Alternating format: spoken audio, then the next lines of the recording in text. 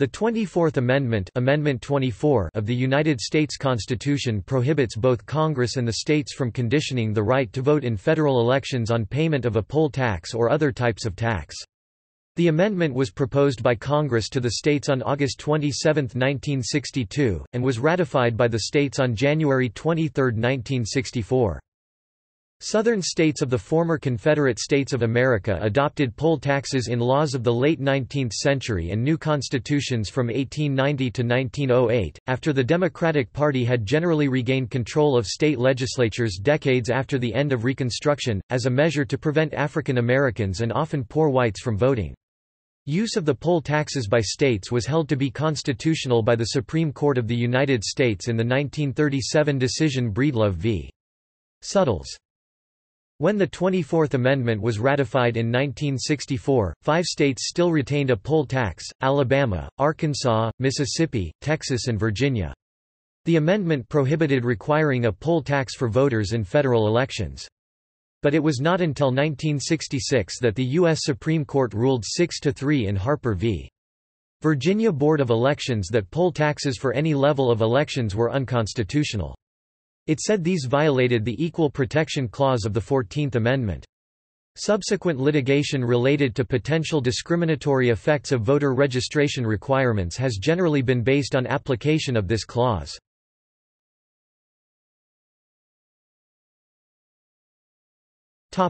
Text. Section 1. The right of citizens of the United States to vote in any primary or other election for President or Vice President, for electors for President or Vice President, or for Senator or Representative in Congress, shall not be denied or abridged by the United States or any state by reason of failure to pay any poll tax or other tax. Section 2. The Congress shall have power to enforce this article by appropriate legislation.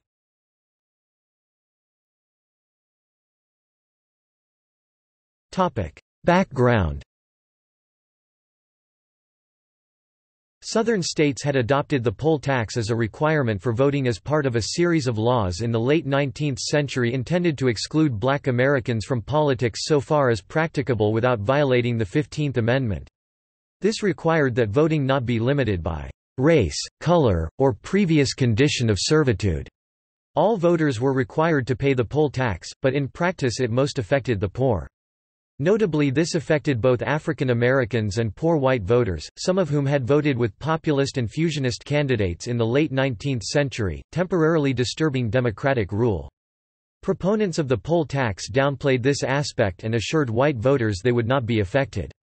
Passage of poll taxes began in earnest in the 1890s, as Democrats wanted to prevent another populist Republican coalition.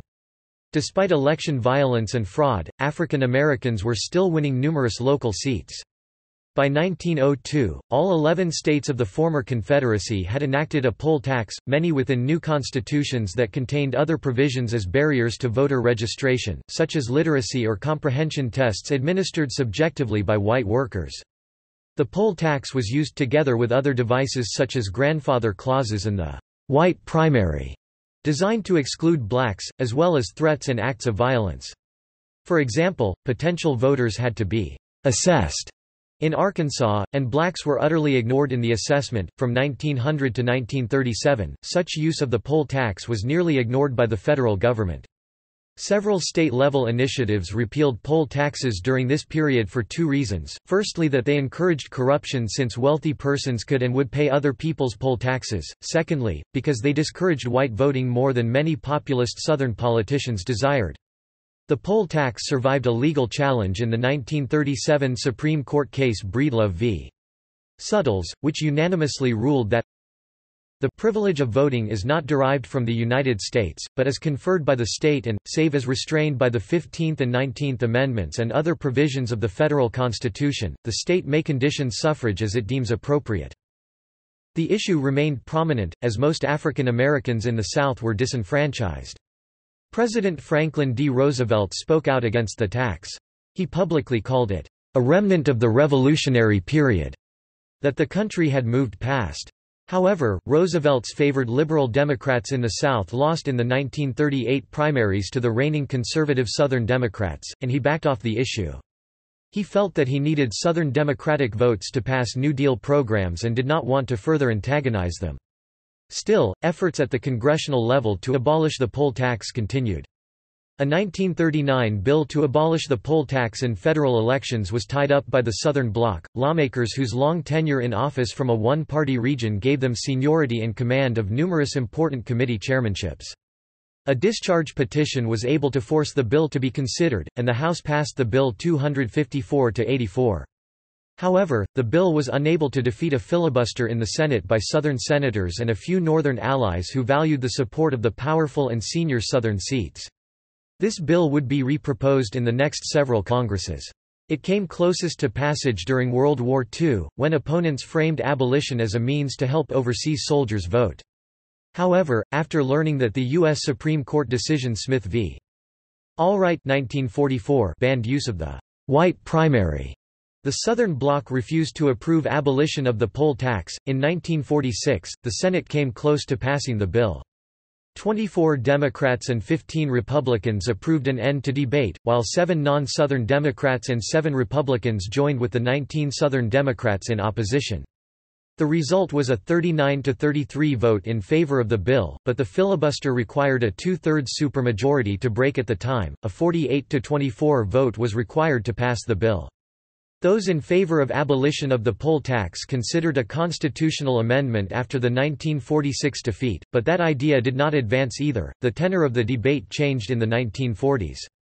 Southern politicians tried to shift the debate to constitutional issue, but private correspondence indicates that black disenfranchisement was still the true concern. For instance, Mississippi Senator Theodore Bilbo declared, "If the poll tax bill passes, the next step will be an effort to remove the registration qualification, the educational qualification of Negroes. If that is done, we will have no way of preventing the Negroes from voting." This fear explains why even Southern senators from states that had abolished the poll tax still opposed the bill. They did not want to set a precedent that the federal government could interfere in state elections.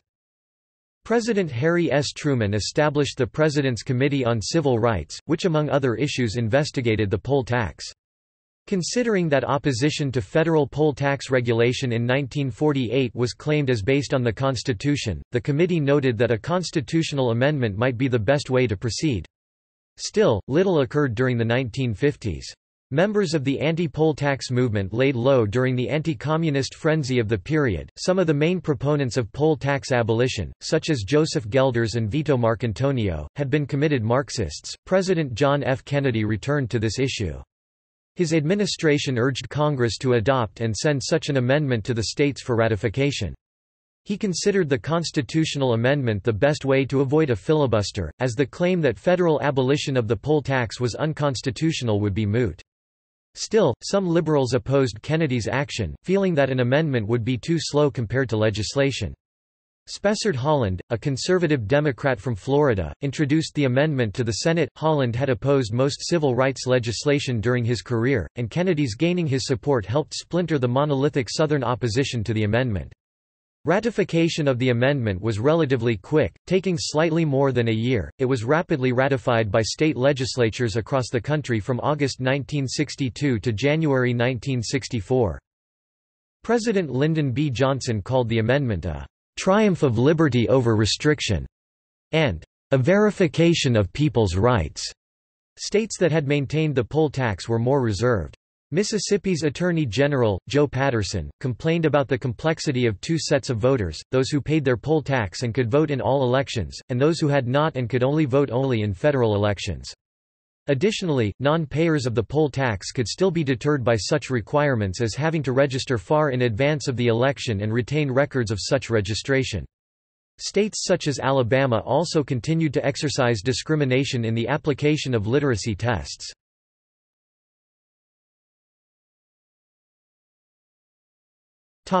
Proposal and ratification. Congress proposed the 24th Amendment on August 27, 1962.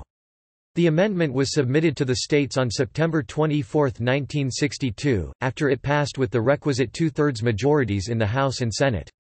The following states ratified the amendment: Illinois, November 14, 1962; New Jersey, December 3, 1962. Oregon, January 25, 1963. Montana, January 28, 1963. West Virginia, February 1, 1963. New York, February 4, 1963. Maryland, February 6, 1963. California, February 7, 1963. Alaska, February 11, 1963. Rhode Island, February 14, 1963. Indiana, February 19, 1963. Utah, February 20, 1963. Michigan, February 20, 1963. Colorado, February 21, 1963. Ohio, February 27, 1963. Minnesota, February 27, 1963. New Mexico, March 5, 1963.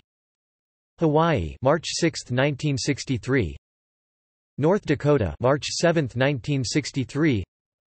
Idaho, March 8, 1963. Washington, March 14, 1963. Vermont, March 15, 1963. Nevada, March 19, 1963. Connecticut, March 20, 1963. Tennessee, March 21, 1963. Pennsylvania, March 25, 1963. Wisconsin, March 26, 1963. Kansas, March 28, 1963. Massachusetts, March 28, 1963. Nebraska, April 4, 1963. Florida, April 18, 1963. Iowa, April 24, 1963. Delaware, May 1, 1963. Missouri, May 13, 1963. New Hampshire, June 12, 1963. Kentucky, June 27, 1963. Maine, January 16, 1964. South Dakota, January 23, 1964. Ratification was completed on January 23, 1964. The Georgia legislature did make a last-second attempt to be the 38th state to ratify. This was a surprise as no Southern help could be expected for the amendment. The Georgia Senate quickly and unanimously passed it, but the House did not act in time. Georgia's ratification was apparently dropped after South Dakota's ratification. The amendment was subsequently ratified by the following states: 39. Virginia, February 25, 1977. 40. North Carolina, May 3, 1989. 41. Alabama, April 11, 2002. 42. Texas, May 22, 2009. The following states have not ratified the amendment: Arizona, Arkansas, Georgia, Louisiana, Mississippi, rejected December 20, 1962. Oklahoma, South Carolina, Wyoming. Topic: Post-ratification law. Arkansas effectively repealed its poll tax for all elections with Amendment 51 to the Arkansas Constitution at the November 1964 general election, several months after this amendment was ratified. The poll tax language was not completely stricken from its constitution until Amendment 85 in 2008.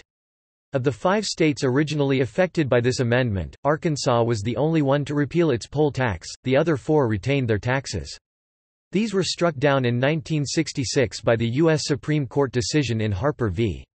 Virginia Board of Elections 1966, which ruled poll taxes unconstitutional even for state elections. Federal district courts in Alabama and Texas, respectively, struck down these states' poll taxes less than 2 months before the Harper ruling was issued. The state of Virginia accommodated the amendment by providing an escape clause to the poll tax. In lieu of paying the poll tax, a prospective voter could file paperwork to gain a certificate establishing a place of residence in Virginia. The papers would have to be filed 6 months in advance of voting, and the voter had to provide a copy of that certificate at the time of voting. This measure was expected to decrease the number of legal voters. In the 1965 Supreme Court decision Harmon v. Forsenius, the court unanimously found such measures unconstitutional. It declared that for federal elections, "The poll tax is abolished absolutely as a prerequisite to voting, and no equivalent or milder substitute may be imposed." While not directly related to the 24th Amendment, the Supreme Court case Harper v. Virginia Board of Elections 1966 ruled that the poll tax was unconstitutional at every level, not just for federal elections. The Harper decision relied upon the Equal Protection Clause of the 14th Amendment, rather than the 24th Amendment. As such, issues related to whether burdens on voting are equivalent to poll taxes in discriminatory effect have usually been litigated on equal protection grounds since.